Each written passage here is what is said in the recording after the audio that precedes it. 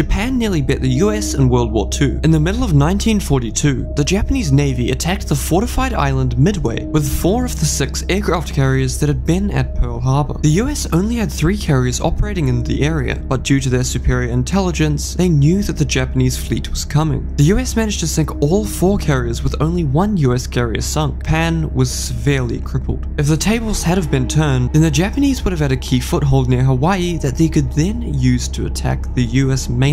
And with the first Essex class carrier a whole 6 months away, it is safe to say that